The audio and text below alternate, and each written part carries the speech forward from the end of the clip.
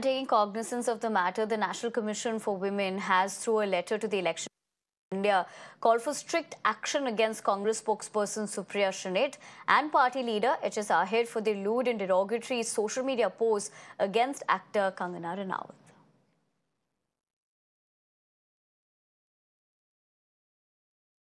It is very unfortunate that a woman is using such derogatory language against another woman.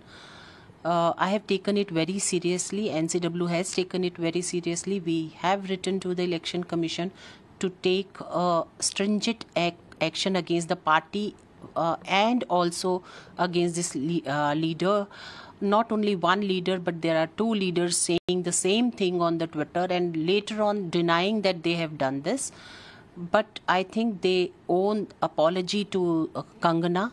They should come out and apologize, because this is not a thing to say and then deny that you are not saying this.